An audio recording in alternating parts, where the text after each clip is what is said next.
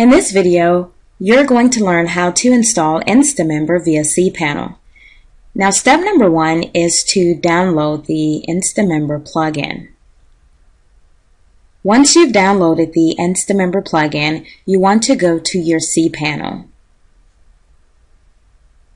Now that you've logged into your cPanel, let's scroll down to the File section, and we want to click on File Manager.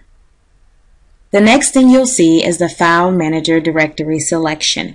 We want to click on the document root for, and we're going to go to the domain in which you have your WordPress installed.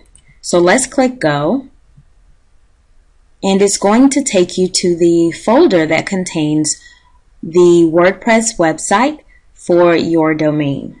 Now, the next thing we want to do is locate the WP-content folder.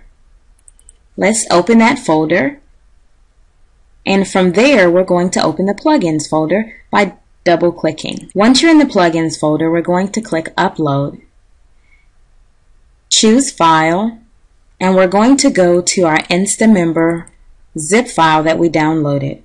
Now, if you look to the bottom, it will tell us that the download is complete. So let's close that out, and we want to reload. Now you can see the InstaMember zip file.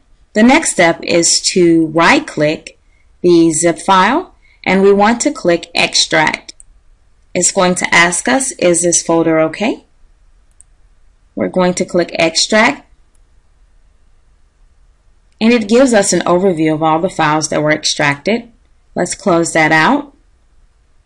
Go back to Reload. As you can see here, your InstaMember folder has been added. Now log into your WordPress dashboard and navigate to the plugins, which is located in the left navigation bar. Let's scroll over to Installed Plugins. And if you scroll down, you'll see that InstaMember has been added to the plugin list. The next thing you want to do is click Activate. Once InstaMember has been activated, click on InstaMember, which is located on the left navigation bar, to start using the InstaMember plugin.